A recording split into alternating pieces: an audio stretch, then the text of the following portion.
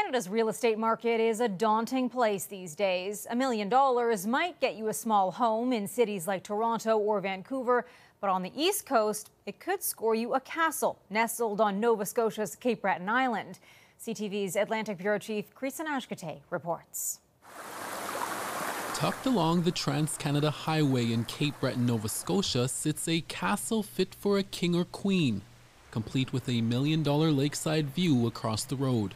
It was the 163 acres of nature, I think, that struck me as a place that I could go to and a lot of people could go to for solitude. Built in 1992, the nearly 10,000 square foot property was a 5-star bed and breakfast with 11 bedrooms and 18 bathrooms, along with a commercial kitchen, dining rooms, a sauna, and a wine cellar.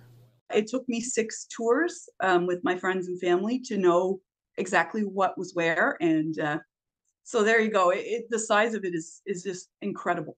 The property went back on the market in November for just under $1 million and sold to Elaine Knight from London, Ontario the following month, who is close to retiring after a career in healthcare.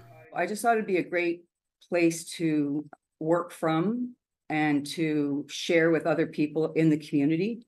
It was first owned by a retired auto industry couple from Ontario, with the late husband building the castle as an anniversary gift to his wife.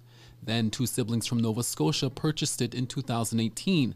Knight says she has numerous plans for the castle, including weddings, retreats, and community fundraisers.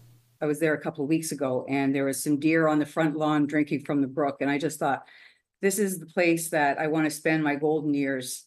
And by mid or late summer, you too could one day live in Nova Scotia royalty, if only for a little while.